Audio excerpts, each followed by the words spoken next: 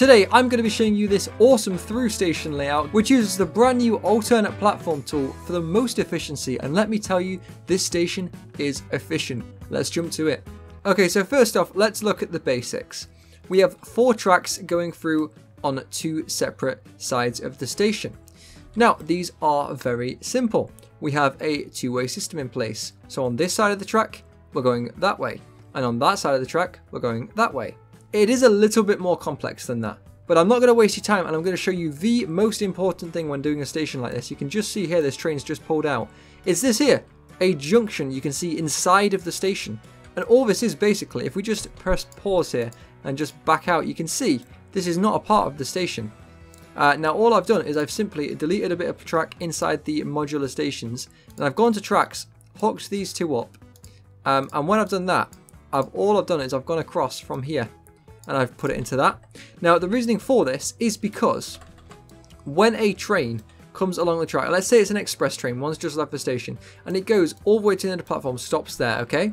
So that's going to block all of this section here, but it is going to leave some platform available, right? It's going to leave it up to here. So let's fit another train in, which we can see here, this train actually pulled in and stopped at this station, and then when it leaves, it'll go up there. There you go. And while we're here, we can also see there's a freight train that's just come through, and set 2 freight trains, and setting it up like this means you can actually do through traffic without stopping most of the time. The only reason these guys are stopping is because I haven't set this station up. It's literally just a 1 tracker, just so I can show you the main station over here. But honestly, this station is incredibly efficient. If those 2 stations on either side were actually proper stations, this thing I could run on double the trains I've got running on here right now. So it's simply a case of put the station into your map, and then all you have to do is simply make sure that these other stations can hold the amount of trains that will be processed through the station. You can see there's so many trains going through here right now. Now another great feature about this is there is several types of lines. Now not a lot of people do this in Transport Fever 2, and it's something I would strongly recommend, and I really never see this. And that is going to be intercity trains, cross-country trains, and commuter trains. Because what happens generally is in Transport Fever 2, someone just goes, okay, I'll make a new line, we're going to chuck some trains on it and we'll call it a day.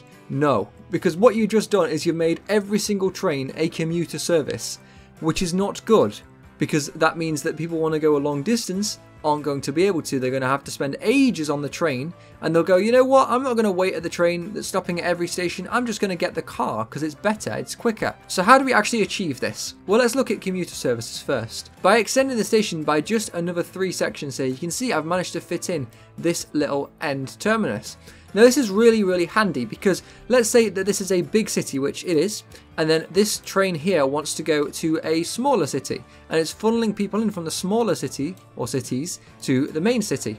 Now what they can do here, they can hop off the commuter service, and if they want to go further, all they have to do is walk across here, and there you go. Right here, this is a track for intercity and cross-country services.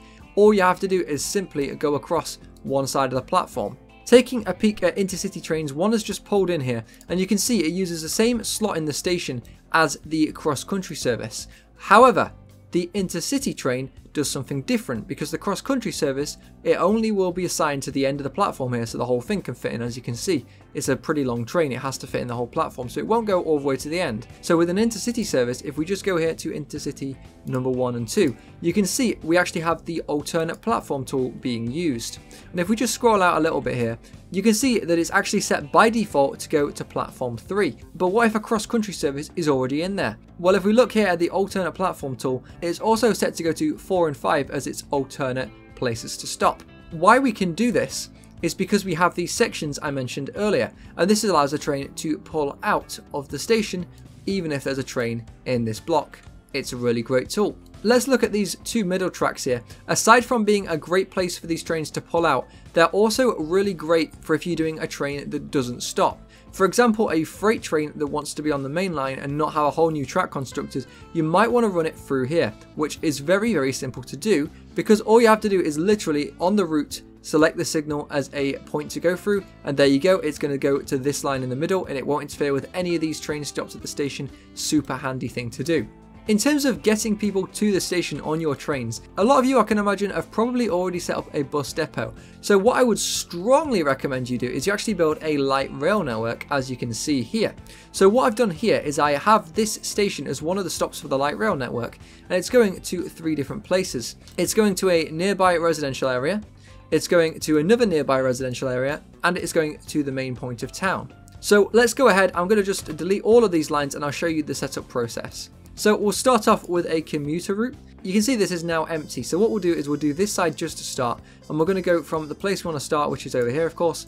And then we're going to go into the station. Now, when it's here, you're going to press this button down here that says platform 13 or whatever. And then you're going to see on here, it says platform 10 and platform 8. In this instance, we're going to use platform 10. So there you go. That's that. And then now you need to make sure on this commuter route that's leaving, you actually have a crossover, because remember, each side here goes a different way, a different flow of traffic, because it's two-way traffic. So this means the train has to go over the other side, not just on the one side, otherwise you're going to have problems.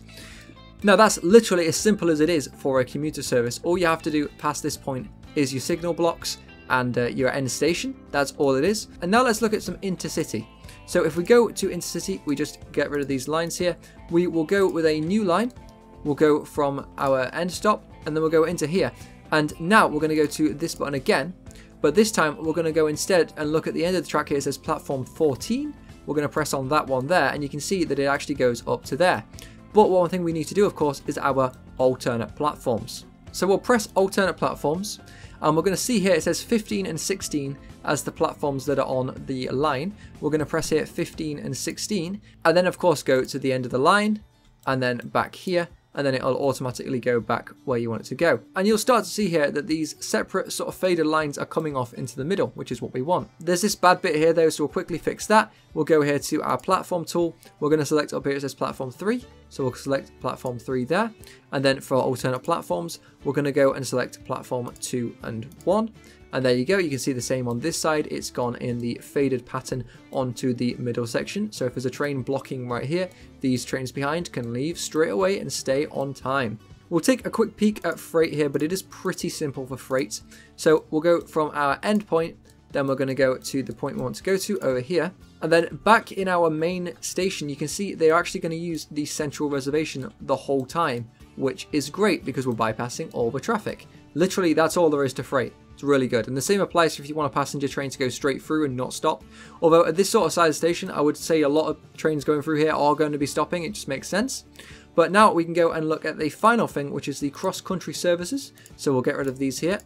And all there is to a cross-country service is we're going to go from here to the main place to here and then back to here. All there is to do to set it up is to go to our end platform, so platform 14 on that one, and our end platform, so that's going to be platform 3 on this one.